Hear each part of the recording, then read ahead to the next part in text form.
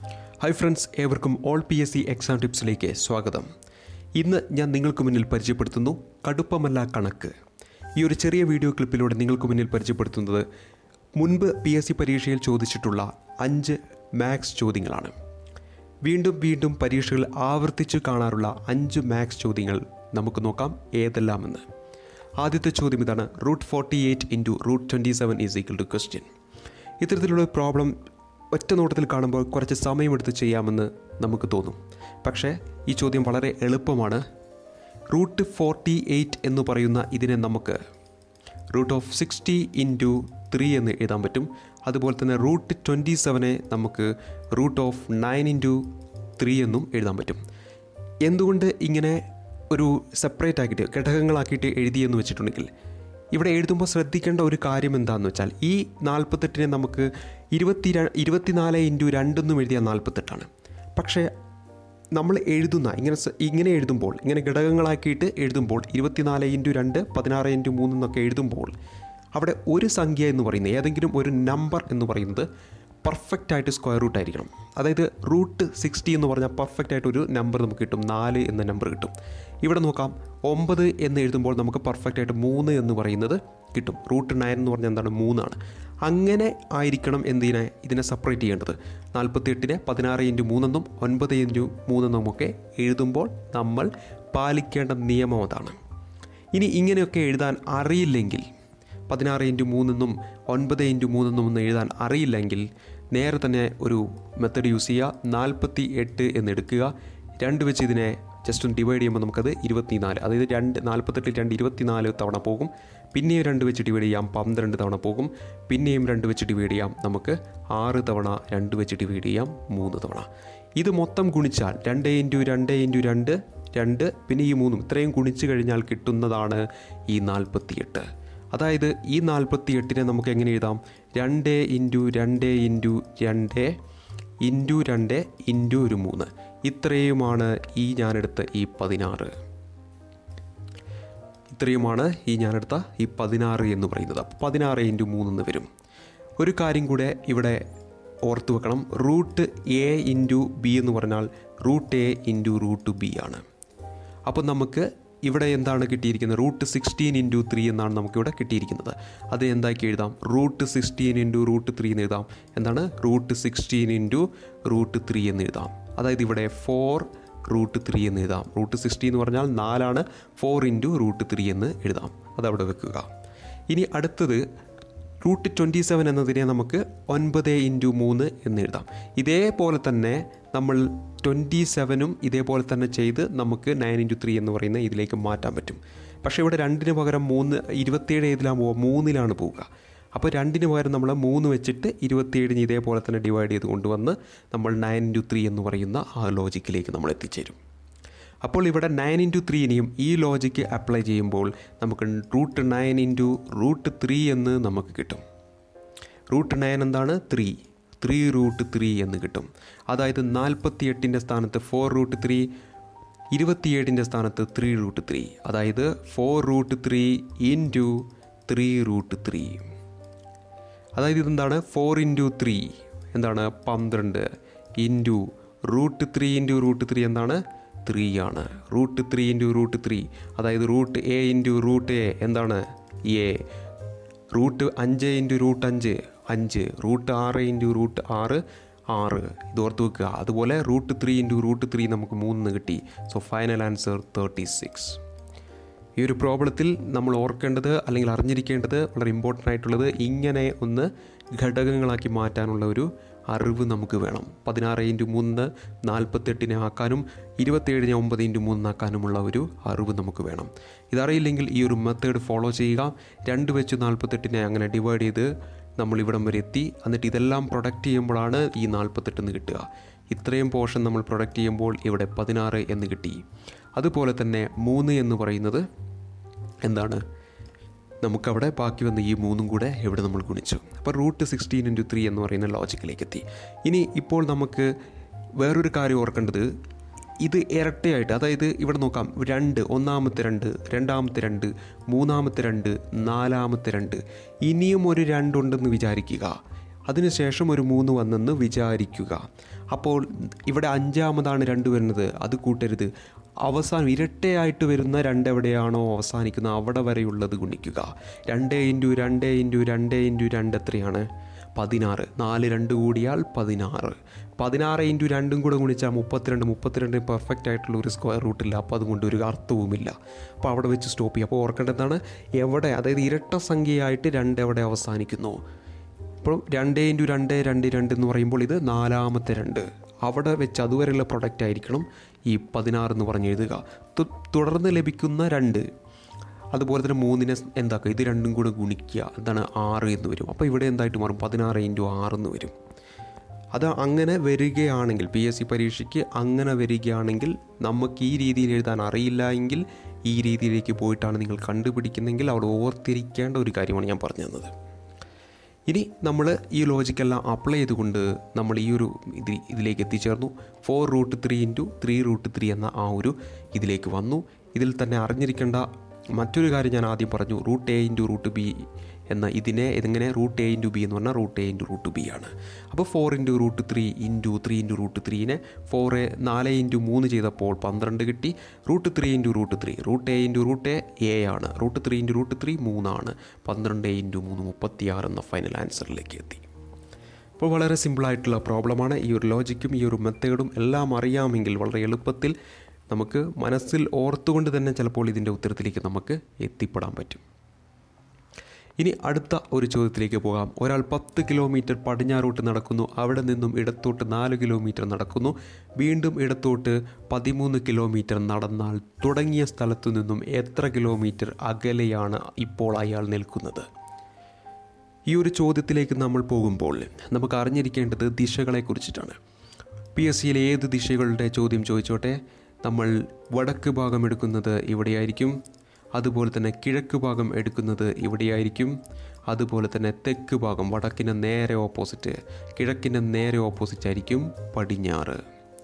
ഓർത്ത് വെക്കുക, വടക്ക് ഭാഗം ഇവിടെ, കിഴക്ക് ഇവിടെ, തെക്ക് ഇവിടെ, പടിഞ്ഞാറ് ഇവിടെ. ഇംഗ്ലീഷിൽ പോയാൽ ഇത് നോർത്ത്, ഇത് ഈസ്റ്റ്, ഇത് സൗത്ത്, ഇത് വെസ്റ്റ്. അതായത് നെസ്റ്റ് എന്ന് ഓർക്കുക. കിളിക്കൂടിലെ നെസ്റ്റ് ഉണ്ടല്ലോ, NEST, ഇതിലെ ഈ 3 ടേംസ് ഓർത്ത് വെച്ചാൽ ഈ ഒരു ഓർഡർ കിട്ടും. പിന്നെ വരുന്നത് എന്താ? വെസ്റ്റാ. T വെച്ചിട്ടുള്ളൊരു ദിശയൊന്നുമില്ല, അപ്പോൾ അത് കൂട്ടണ്ട. ബാക്കിയുള്ളത് ആകെയുള്ളത് ഇനി എന്താണ്? വെസ്റ്റാണ്. അപ്പോൾ അത് ഇവിടെയാണ് എഴുതേണ്ടതെന്നും കൂടെ ഓർക്കുക. അപ്പോൾ ഈ ദിശ അറിഞ്ഞെങ്കിൽ ഈ പ്രോബ്ലം വളരെ എളുപ്പത്തിൽ നമുക്ക് ചെയ്യാൻ പറ്റും. അപ്പോൾ ആദ്യം എന്താണ് അയാൾ ചെയ്യുന്നത്? 10 കിലോമീറ്റർ പടിഞ്ഞാറോട്ട് നടക്കുന്നു. പടിഞ്ഞാറ് ഈ ഭാഗമാണ്, ഇങ്ങോട്ട് 10 കിലോമീറ്റർ നടക്കുന്നു. തുടർന്ന് അദ്ദേഹം ചെയ്യുന്നത് ഇവിടെ വെച്ചിട്ടാണ് ഇപ്പോൾ അദ്ദേഹം സ്റ്റോപ്പ് ചെയ്തിരിക്കുന്നത്. അവിടെ നിന്നും അദ്ദേഹം ഇടത്തോട്ട് തിരിയുന്നു. ഇടത്ത് എന്ന് പറയുമ്പോൾ ഈ ഭാഗമാണ്, ഇത് വലത്ത്. അപ്പോൾ അദ്ദേഹം എങ്ങോട്ട് പോകുന്നു? ഇടത്തോട്ട് തിരിയുന്നു. 4 കിലോമീറ്റർ ഇടത്തോട്ട് നടക്കുന്നു. അതിനുശേഷം ഇവിടെ വെച്ച് അദ്ദേഹം നിൽക്കുന്നു. അതിനുശേഷം വീണ്ടും അദ്ദേഹം ഇടത്തോട്ട് തിരിയുന്നു. ഇത് വലത്ത്, ഇത് ഇടത്ത്. ഇങ്ങോട്ടാണ് നടക്കുന്നു. ഇടത്തോട്ട് തിരിഞ്ഞ് എത്ര കിലോമീറ്റർ നടക്കുന്നു എന്ന് പറയുന്നു? 13 കിലോമീറ്റർ നടക്കുന്നു. ഇത്രയും പോർഷനിൽ, അതായത് ഇവിടം വരെ എന്താണ്? 10 ആണ്. പിന്നെ ഇവിടം ഇത്രയും പോർഷൻ കൂടുതലായിട്ട് നടക്കുന്നു. അത് മൊത്തത്തിൽ എത്രയുണ്ട്? 13 ആണ്. ഇത്രയും എത്രയാണ്? 10 ആണ്. ഇത്രയും എത്രയാണ്? 3 ആണ്. ഈ 10 കഴിച്ച് 13 ബാക്കി 3. അപ്പോൾ ഇനി നമ്മളുടെ ചോദ്യം എന്ന് പറഞ്ഞാൽ തുടങ്ങിയ സ്ഥലത്ത് നിന്നും എത്ര അകലെയാണ് ഇപ്പോൾ അയാൾ എന്നതാണ് ചോദ്യം. അതായത് ഈ ഒരു ദിശയാണ് നമുക്ക് കണ്ടു. ഇവിടെയാണ് അദ്ദേഹത്തിൻ്റെ തുടക്കം, ഇവിടെയാണ് അദ്ദേഹത്തിൻ്റെ അവസാനിക്കുന്ന സ്ഥലം. അപ്പോൾ ഇത്രയും ദൂരമാണ് നമുക്ക് കണ്ടുപിടിക്കേണ്ടത്. നോക്കുക, ഇതൊരു മട്ടത്രികോണമാണ്. മട്ടത്രികോണത്തിൻ്റെ ലംബം, മട്ടത്രികോണത്തിൻ്റെ പാദം, ഇത് രണ്ടും അറിയുമെങ്കിൽ ഇത് കർണം കണ്ടുപിടിക്കാം സൂത്രവാക്യം ഉപയോഗിച്ച്. കർണം കാണാനുള്ള സൂത്രവാക്യം √ പാദം സ്ക്വയർ പ്ലസ് ലംബം സ്ക്വയർ. പാദത്തിൻ്റെ വാല്യൂ നമുക്കറിയാം 3 എന്ന്. അപ്പോൾ 3² പ്ലസ് ലംബത്തിൻ്റെ വാല്യൂ നമുക്കറിയാം 4. ഈ ഒരു ഇത്രയും 4 അതിന് സമാന്തരമായിട്ടാണ് ഇത് വരുന്നത്, ഇതും 4. അപ്പോൾ 4ൻ്റെ സ്ക്വയർ. അതിൻ്റെ റൂട്ട് എടുക്കുമ്പോൾ അതായത് √9 + 16 ദാറ്റ് ഈസ് √25, അതായത് 5 എന്ന് കിട്ടും. അതായത് ഈ ഒരു ഡിസ്റ്റൻസ് നമുക്ക് 5 എന്ന് കിട്ടി. അതായത് ആരംഭിച്ച സ്ഥലത്തു നിന്നും അദ്ദേഹം അവസാനിപ്പിച്ച സ്ഥലവും തമ്മിലുള്ള ഡിസ്റ്റൻസ് 5 എന്ന് കിട്ടി. ഇവിടെ ഉത്തരമായിട്ട് വരുന്ന ഓപ്ഷൻ B ആണ്. ഈ ഒരു ചോദ്യത്തിലേക്ക് പോകുമ്പോൾ ഈ ഒരു ദിശകളെക്കുറിച്ചുള്ള ഒരു ബോധം വേണം. അതിനുശേഷം നമ്മൾ ആ ഒരു ഗ്രാഫ്, ആ ഒരു ചിത്രം നമ്മുടെ മനസ്സിൽ വരയ്ക്കുക, അതായത് പേപ്പറിൽ വരയ്ക്കുക. അതിനുശേഷം ഈ മട്ടത്രികോണത്തിൻ്റെ കർണം കാണുവാനുള്ള ഇക്വേഷനും കൂടെ ഓർത്ത് വെക്കുക. വളരെ എളുപ്പത്തിൽ ഇത്തരത്തിലുള്ള പ്രോബ്ലംസ് വളരെ എളുപ്പത്തിൽ നമുക്ക് ഉത്തരത്തിലേക്ക് എത്താനും സാധിക്കും. ഇനി അടുത്ത പ്രോബ്ലത്തിലേക്ക് പോകാം. മൂന്നാമത്തെ ചോദ്യം ഇതാണ്. എക്സ് പ്ലസ് 1/x = 3 ആയാൽ x² + 1/x² എന്താണ് എന്നാണ് ചോദ്യം. ഇത്തരത്തിലുള്ള ചോദ്യങ്ങളിലേക്കൊക്കെ നമ്മൾ പോകുമ്പോൾ അറിഞ്ഞിരിക്കേണ്ട ഒരു ഫോർമുല ഓർത്ത് വെച്ചിട്ട് പോകാം. എപ്പോഴും നമുക്കറിയാവുന്ന പ്രോബ്ലമാണ്, അതായത് അറിയാവുന്ന ഒരു ഫോർമുലയാണ് ഇത്. a + b² = a² + 2ab + b². ഓർത്ത് വെക്കുക, a + b² = a² + 2ab + b². So നമ്മുടെ കൈവശം ഇപ്പോൾ ഉള്ളത് x + 1/x = 3 എന്നൊരു വാല്യൂ ആണ്. രണ്ട് ഭാഗം അങ്ങോട്ട് സ്ക്വയർ ചെയ്യുക. അപ്പോൾ നമുക്ക് ഈ ഒരു ലോജിക് ഇവിടെ അപ്ലൈ ചെയ്താൽ എയുടെ സ്ഥാനത്ത് എക്സ്, ബിൻ്റെ സ്ഥാനത്ത് 1/x, a + b² logic apply ചെയ്താൽ x² + 2 × x × 1/x, 2 × x × 1/x ഈ പ്ലസ് എന്താണ് 1/x² = 9. ഈ എക്സും ഈ എക്സും വെട്ടിപ്പോകും. ബാക്കി x² + 2 + 1/x², അതായത് 1/x² നമുക്ക് എഴുതാം 1² എന്ന് എഴുതാം. 1² 1 തന്നെയാണ്, x². അപ്പോൾ 1/x² അങ്ങനെ ഇവിടെ എഴുതി = 9. ഇനി നമുക്കെന്താണ് ഈ 2നെ ഇങ്ങോട്ട് കൊണ്ടുപോകാം. അപ്പോൾ അത് -2 ആവും. x² + 1/x² = 9 - 2 എത്ര വരും? 7 എന്ന് വരും. അതായത് ഇതല്ലേ നമുക്ക് കണ്ടുപിടിക്കാൻ പറഞ്ഞിരിക്കുന്നത്. നോക്കൂ, ഇതാണ് നമ്മുടെ കണ്ടുപിടിക്കാൻ പറഞ്ഞിരിക്കുന്നത്. x² + 1/x², അതല്ലേ ഇവിടെ കിട്ടിയത് 7 എന്ന് നമുക്ക് കിട്ടി. അതായത് ഓപ്ഷൻ എ ആണ് നമ്മുടെ ഉത്തരമായിട്ട് വരിക. ഈ ഒരു പ്രോബ്ലത്തിൻ്റെ ഉത്തരത്തിലേക്ക് പോകുമ്പോൾ അറിഞ്ഞിരിക്കേണ്ട വളരെ ഇമ്പോർട്ടൻ്റ് ആയിട്ടുള്ള പ്രോബ്ലത്തിലേക്കുള്ള ഒരു formula a + b² = a² + 2ab + b². Almost എല്ലാവർക്കും അറിയുന്നൊരു ഫോർമുല തന്നെയാണിത്. അറിയില്ലെങ്കിൽ പഠിച്ചു വെക്കുക. അത് നമ്മൾ ഈ ഒരു ഇക്വേഷൻ x + 1/x = 3 എന്ന ഇക്വേഷനിൽ അപ്ലൈ ചെയ്ത് നമ്മൾ ഫൈനൽ ആൻസർ 7 എന്നതിലേക്ക് എത്തിച്ചേരുന്നു. ഇതുപോലുള്ള പ്രോബ്ലംസ് കൂടുതൽ ചെയ്തു കഴിഞ്ഞാൽ നമുക്ക് ഇതുപോലത്തെ പ്രോബ്ലംസ് പരീക്ഷയ്ക്ക് കിട്ടുമ്പോൾ വളരെ എളുപ്പത്തിൽ ഈ ലോജിക്ക് നമുക്ക് അവിടെ നിന്ന് നമുക്ക് ഓർക്കുകയും അത് നമുക്ക് ആ ചോദ്യത്തിന് അപ്ലൈ ചെയ്യാനും പറ്റും. അപ്പോൾ എന്താണ് ചെയ്യേണ്ടത്? മാക്സിമം പ്രോബ്ലംസുകൾ പ്രീവിയസ് ക്വസ്റ്റ്യൻ പേപ്പറുകൾ നോക്കി ചെയ്യുക. ചെയ്താൽ മാത്രമേ കണക്ക് എളുപ്പമാകുകയുള്ളൂ. അടുത്ത ചോദ്യത്തിലേക്ക് പോകാം. അടുത്ത ചോദ്യം ഒരു ക്ലോക്കിൻ്റെ ചോദ്യമാണ്. ഒരു ക്ലോക്കിലെ സമയം 2:30 ആയാൽ മണിക്കൂർ സൂചിയും മിനിറ്റ് സൂചിയും ഇടയിലുള്ള കോൺ എത്രയാണ് എന്നാണ് ചോദ്യം. നമ്മൾ ഓൾറെഡി ക്ലോക്കുമായി ബന്ധപ്പെട്ട ബേസിക് കാര്യങ്ങൾ അടങ്ങിയ ഒരു ക്ലാസ്സൊക്കെ തന്നിട്ടുണ്ട്. ഇതുപോലത്തെ പ്രോബ്ലംസ് ഇവിടെ ചെയ്തിട്ടുണ്ട്. അപ്പോൾ ആ പ്രോബ്ലംസ് റിപ്പീറ്റ് അടിച്ച് ഇങ്ങനെ വരുന്നുണ്ട്. അതായത് അതിൽ നിന്ന് നമുക്ക് എന്ത് മനസ്സിലാക്കാൻ പറ്റും? PSC പരീക്ഷയ്ക്ക് ക്ലോക്ക് എന്ന് പറയുന്ന ഈ ഒരു ഭാഗം വളരെ ഇമ്പോർട്ടൻ്റ് ആണ്. പല PSC പരീക്ഷയിൽ മാത്സ് ചോദ്യം എടുത്ത് നോക്കിയാലും ഇതിൻ്റെ ഇമ്പോർട്ടൻസ് നമുക്ക് മനസ്സിലാക്കാൻ പറ്റും. അതിലൊരു ചോദ്യം നിർബന്ധമായിട്ടും ക്ലോക്കിൻ്റെ ഭാഗത്തു നിന്ന് ഉണ്ടാകും. അപ്പോൾ നമുക്ക് ഇവിടെ തന്നിരിക്കുന്ന 2:30 എന്ന് പറയുന്ന ഒരു സമയമാണ്. 2:30 ആകുമ്പോൾ ഹവർ സൂചി 2ൻ്റെ നേരെയും അതുപോലെ തന്നെ മിനിറ്റ് സൂചി 6ൻ്റെ നേരെയുമായിരിക്കും. പ്രത്യേകം ഓർക്കുക, ഇത് ഹവർ സൂചി, ഇത് മിനിറ്റ് സൂചി. ഇനി എന്താണ് അടുത്ത് നമ്മൾ അറിഞ്ഞിരിക്കേണ്ട ഒരു ക്ലോക്കിൻ്റെ പ്രോബ്ലത്തിൽ അറിഞ്ഞിരിക്കേണ്ട ഒരു പ്രധാനപ്പെട്ട ലോജിക്? മിനിറ്റ് സൂചി ഓരോ 5 മിനിറ്റ് കഴിയുമ്പോഴും, അതായത് 2ൽ നിന്ന് 3ലേക്ക് എത്തുമ്പോൾ ഒരു 5 മിനിറ്റ് കഴിഞ്ഞു, അപ്പോൾ അത് സഞ്ചരിക്കുന്ന കോൺ എന്ന് പറയുന്നത് 30 ഡിഗ്രിയാണ്. അതേപോലെ ഇനി 3ൽ നിന്നും 4ലേക്ക് പോകുമ്പോൾ അവിടെയും ഒരു 30 ഡിഗ്രി സഞ്ചരിക്കും. 4ൽ നിന്ന് 5ലേക്ക് പോകുമ്പോൾ അവിടെയും ഒരു 30 ഡിഗ്രി സഞ്ചരിക്കും. 5ൽ നിന്ന് 6ലോട്ട് പോകുമ്പോഴും അവിടെയും ഒരു 30 ഡിഗ്രി സഞ്ചരിക്കും. അങ്ങനെ 2 മുതൽ 6 വരെ, അതായത് 2 മുതൽ 6 വരെ ഈ മിനിറ്റ് സൂചി സഞ്ചരിക്കുന്ന ടോട്ടൽ കോണളവ് എന്ന് പറഞ്ഞത് 30 + 30 + 30 + 30 ചെയ്താൽ കിട്ടുന്ന 120 ഡിഗ്രിയാണ്. അതായത് 2 എന്ന് പറയുമ്പോൾ ഈ ഹവർ സൂചി മുതൽ ഈ മിനിറ്റ് സൂചി വരെയുള്ള കോണളവ് 120 ഡിഗ്രി എന്ന് കിട്ടുന്നു. ഇനി നമുക്ക് ഓർത്തിരിക്കേണ്ടത് ഇവിടെ 2 മണി അല്ല, 2:30 2:30 ആകുമ്പോൾ നമ്മുടെ ഈ ഒരു ഹവർ സൂചി ആ ഒരു 2ൻ്റെ നേരെ ആയിരിക്കില്ല നിലകൊള്ളുക. 2നും 3നും ഇടയിലായിരിക്കും നിലകൊള്ളുക. ഈ ഒരു പോയിന്റിലായിരിക്കും നിലകൊള്ളുക. അപ്പോൾ നമുക്ക് ഫൈനൽ ആൻസറിലേക്ക് എത്തണമെങ്കിൽ ഈ ഒരു പോർഷൻ നമുക്ക് ഈ 120 നിന്നും കുറയ്ക്കണം. എന്താണ് ഈ ഒരു പോർഷൻ നമുക്ക് ഈ 120 നിന്നും കുറയ്ക്കണം. അങ്ങനെ കുറച്ചാൽ കിട്ടുന്നതായിരിക്കും നമ്മുടെ ഉത്തരം. ഈ ഒരു കോണ് കണ്ടുപിടിക്കാൻ വളരെ എളുപ്പമാണ്. തന്നിരിക്കുന്ന ഈ ഒരു ഭാഗം, ഈ ഒരു മിനിറ്റിൻ്റെ ഭാഗത്തിൻ്റെ പകുതിയായിരിക്കും ഈ ഒരു കോണ് എന്ന് പറയുന്നത്. അതായത് 30ൻ്റെ പകുതി ഇവിടെ, അതായത് 15 ഡിഗ്രി എന്ന് പറയും. അപ്പോൾ നമുക്ക് ഇത്രയും കോണ് എന്ന് പറയുന്നത് എത്രയാണ് വരിക? 120 കുറയ്ക്കണം 15 ചെയ്താൽ കിട്ടുന്ന 105 ഡിഗ്രി ആയിരിക്കും. അതായത് നമ്മുടെ ആൻസർ ഓപ്ഷൻ സി ആയിരിക്കും. അപ്പോൾ ക്ലോക്കിൻ്റെ ഏറ്റവും പ്രധാനപ്പെട്ട ഒരു പ്രോബ്ലം തന്നെയാണ് ഇത്. പലപ്പോഴും PSCയിൽ ആവർത്തിക്കുന്ന ഒരു പ്രോബ്ലമാണ്. ചോദ്യം 2:30 ആകുമ്പോൾ മണിക്കൂർ സൂചിയും മിനിറ്റ് സൂചിക്കുമിടയിൽ കോണളവ് കണ്ടുപിടിക്കാൻ പറഞ്ഞ ചോദ്യം. അറിഞ്ഞിരിക്കേണ്ട ലോജിക്, ഓരോ 5 മിനിറ്റ് കഴിയുമ്പോഴും മിനിറ്റ് സൂചി സഞ്ചരിക്കുന്ന കോണളവ് 30 ഡിഗ്രി ആണെന്നുള്ള കാര്യം ഓർത്തു വെക്കുക. അങ്ങനെ 2നും 6നും ഇടയിൽ മിനിറ്റ് സൂചി സഞ്ചരിച്ച ടോട്ടൽ കോണളവ് 120 നമുക്ക് കിട്ടി. പക്ഷേ 2:30 ആകുമ്പോൾ എന്താണ് ഈ ഹവർ സൂചി എന്ന് പറയുന്നത് 2നും 3നും ഇടയിലാണ് നിലകൊള്ളുക. ഇത്രയും കോണ് ഈ 120 നിന്ന് കുറച്ചാൽ കിട്ടുന്നതായിരിക്കും ഫൈനൽ ആൻസർ. ഈ കോണളവ് വളരെ സിമ്പിളാണ്. തന്നിരിക്കുന്ന മിനിറ്റിൻ്റെ പകുതിയായിരിക്കും ആ കോണളവ്. 120 - 15 ചെയ്യുക, അപ്പോൾ 105 ഡിഗ്രി എന്ന ഫൈനൽ ആൻസറിലേക്ക് നമ്മൾ എത്തുന്നു. ഓപ്ഷൻ സി ആണ് ഇവിടുത്തെ ഉത്തരമായിട്ട് വരിക.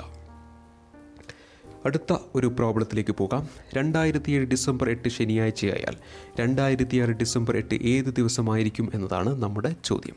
എന്താണ്? 2007 ഡിസംബർ 8 ഒരു ശനിയാഴ്ചയാണ്.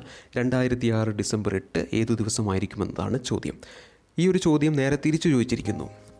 ഈ ഒരു വർഷത്തിലെ ഒരു ഡേറ്റ് തന്നിട്ട് കഴിഞ്ഞ വർഷം ആ ഡേറ്റ് ഏത് ദിവസമാണെന്നാണ് ചോദ്യം. പക്ഷേ നമുക്ക് ഈ ഒരു ചോദ്യം ഇവിടുന്ന് തന്നെ അങ്ങോട്ട് സ്റ്റാർട്ട് ചെയ്യാം. അതായത് 2006 ഡിസംബർ 8 മുതൽ 2007 ഡിസംബർ 7 വരെ മൊത്തം 365 ദിവസം. ഇതിനിടയിൽ എവിടെയും ഫെബ്രുവരി 9 ഇല്ല. 2007 ഒരു നോൺ ലീപ്പ് ഇയർ ആണ്. 2006 ഡിസംബർ 8 മുതലാണ് തുടങ്ങുന്നത്, അതും ഒരു നോൺ ലീപ്പ് ഇയർ തന്നെയാണ്. അപ്പോൾ സ്വാഭാവികമായിട്ടും 2006 ഡിസംബർ 8 മുതൽ 2007 ഡിസംബർ 7 വരെ എന്താണ് 365 ദിവസങ്ങളാണ് ഉള്ളത്. അതായത് ഇതൊരു നോൺ ലീപ്പ് ഇയറിന് തുല്യമാണ്. നോൺ ലീപ്പ് ഇയറിന് തുല്യമാണ്. ഒരു നോൺ ലീപ്പ് ഇയറിൻ്റെ കേസിൽ ഞാനൊരു കാര്യം പറഞ്ഞു. നമ്മൾ ബേസിക് കാര്യങ്ങൾ, കലണ്ടർ എന്ന് പറയുന്ന ഒരു ബേസിക് കാര്യങ്ങൾ അടങ്ങിയ ഒരു വീഡിയോ പ്രസൻറ്റ് ചെയ്തപ്പോൾ പറഞ്ഞിരുന്നു, ഒരു നോൺ ലീപ്പ് ഇയർ തുടങ്ങുന്ന ദിവസവും ആ നോൺ ലീപ്പ് ഇയർ അവസാനിക്കുന്ന ദിവസവും ഒരേ ദിവസമായിരിക്കും. പ്രത്യേകം ഓർക്കുക, നോൺ ലീപ്പ് ഇയർ തുടങ്ങുന്ന ദിവസവും സ്റ്റാർട്ട് ചെയ്യുന്ന ദിവസവും അവസാനിക്കുന്ന ദിവസവും ഒരേ ദിവസമായിരിക്കും. അതായത് 2007 ഡിസംബർ 8 ക്വസ്റ്റ്യനിൽ തന്നിരിക്കുന്നു.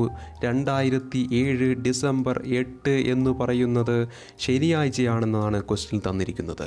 സ്വാഭാവികമായിട്ടും 2007 ഡിസംബർ 7 എന്ന് പറയുന്നത് ഒരു വെള്ളിയാഴ്ചയാണ്. നമ്മളോട് ചോദിച്ചിരിക്കുന്നത് ഈ ഡിസംബർ 8 എൻഡ് ചെയ്യുന്നതും തുടങ്ങുന്നതും ഒരേ ദിവസം എന്ന് പറഞ്ഞാൽ 2006 ഡിസംബർ 8 അതുകൊണ്ട് വെള്ളിയാഴ്ചയായിരിക്കും. ഈ കാര്യം ഓർത്തു വെക്കുക. അത് ഇവിടെ ഓപ്ഷനായിട്ട് വരിക ഓപ്ഷൻ ബി ആണ്. നമ്മുടെ കലണ്ടറുമായി തന്നിരിക്കുന്ന ബേസിക് കാര്യങ്ങൾ അടങ്ങിയ വീഡിയോ നിങ്ങൾ കണ്ടിട്ടില്ലെങ്കിൽ അത് കാണുക. അതിൽ ബേസിക് കാര്യങ്ങൾ അടങ്ങിയ കാര്യങ്ങൾ ഞങ്ങൾ എക്സ്പ്ലെയിൻ ചെയ്തിട്ടുണ്ട്. ആ ബേസിക് കാര്യങ്ങളാണ് ഇവിടെയും അപ്ലൈ ചെയ്തിരിക്കുന്നത്. ഇതുപോലുള്ള കലണ്ടർ പ്രോബ്ലംസുകളൊക്കെ അപ്ലൈ ചെയ്യേണ്ട പ്രധാനപ്പെട്ട ബേസിക് കാര്യങ്ങളാണ്. ബേസിക് കാര്യങ്ങൾ അറിയാമെങ്കിൽ കലണ്ടർ പോലുള്ള പ്രോബ്ലംസ് വളരെ എളുപ്പത്തിൽ ഉത്തരത്തിലേക്ക് എത്താം. വളരെ എളുപ്പത്തിൽ തന്നെ ആ ഒരു മാർക്ക് നമുക്ക് കരസ്ഥമാക്കി റാങ്കിൽ മുന്നോട്ട് പോവുകയും ചെയ്യാം. അപ്പോൾ ഇത്രയും പ്രോബ്ലംസാണ് ഇന്ന് ഞാൻ നിങ്ങൾക്ക് മുന്നിൽ ഈ ഒരു ചെറിയ സെഷനിൽ അവതരിപ്പിച്ചത്. നിങ്ങൾക്ക് അതെല്ലാം മനസ്സിലായെന്ന് വിചാരിക്കുന്നു. ഞങ്ങളുടെ ഈ വീഡിയോ ക്ലിപ്പ് നിങ്ങൾക്ക് ഇഷ്ടപ്പെട്ടിട്ടുണ്ടെങ്കിൽ നിങ്ങൾ ലൈക്ക് ചെയ്യുക. അതോടൊപ്പം തന്നെ നിങ്ങളുടെ കൂട്ടുകാർക്ക് വേണ്ടി ഷെയർ ചെയ്യുക.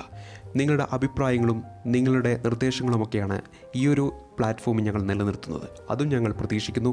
അതോടൊപ്പം തന്നെ കൂടുതൽ വീഡിയോസുകൾ നിങ്ങൾക്ക് മുന്നിലെത്താൻ വേണ്ടി ഞങ്ങളുടെ ചാനൽ സബ്സ്ക്രൈബ് ചെയ്യുക.